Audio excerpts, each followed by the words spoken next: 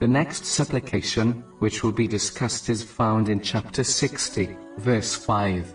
Our Lord, make us not objects of torment for the disbelievers, and forgive us, our Lord. This verse reminds Muslims of an important point, that each person can become a test for others, and others are a test for them. For example, the poor are a test for the rich, meaning, will the rich remain grateful to Allah, the Exalted, by using their wealth in the correct way, as prescribed by Islam? And the rich are a test for the poor, meaning, will the poor remain patient during their poverty, or turn to impatience when they observe the rich enjoying the pleasures of the world? Chapter 25, verse 20. And we have made some of you people as a trial for others. Will you have patience?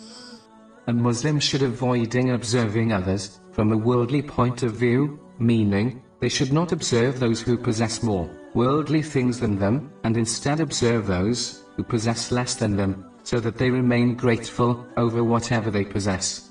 This has been advised in a narration found in Jami Tirmizi, number 2513. A Muslim in this respect should busy themselves with their religious and worldly duties, which if done correctly, will preoccupy them from observing those who possess more worldly things than them.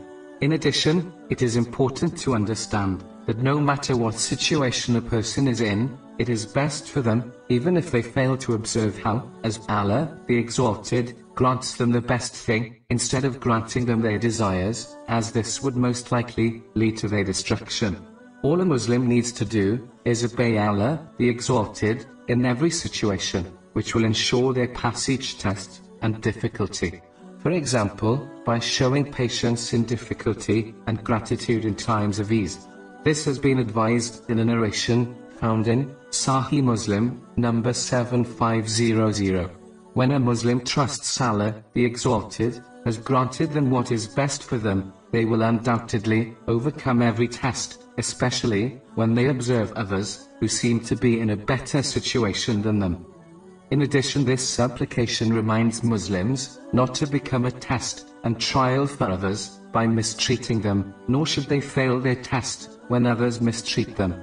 Instead, they should treat everyone according to the teachings of Islam, without any resentment or negative feelings towards them. Every breath, step, and situation is a test a Muslim must overcome by adhering to the teachings of Islam.